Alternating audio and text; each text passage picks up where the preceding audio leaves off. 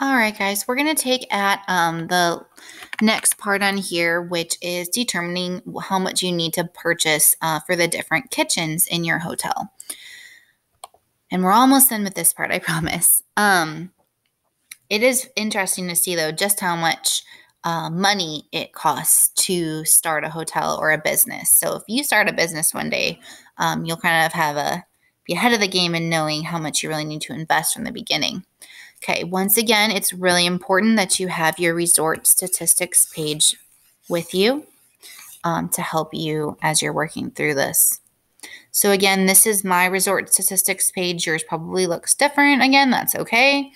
Move this because we actually need to see.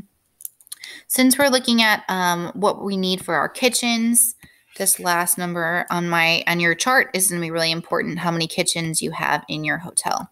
I have 125. Again, your number may be different. All right, and so these are the different items we need in the kitchen. Stove, microwave, refrigerator, set of pots and pans, cups, silverware set, dish towels.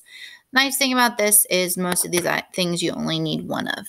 So total number of kitchens, again, let's double check. Yep. Oh, not 175, 125. I thought I was writing a wrong number there. Okay, so 125 kitchens in my hotel.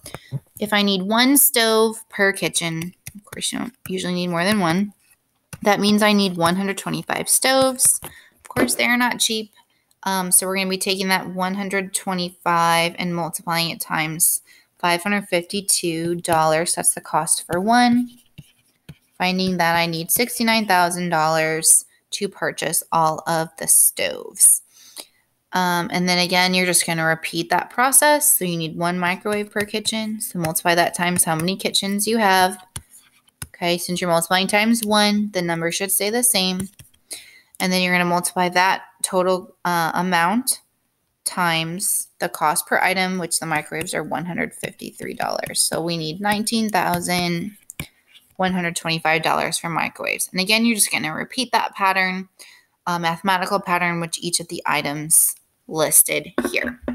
Again, don't hesitate to email your teacher if you do need some help getting started on this.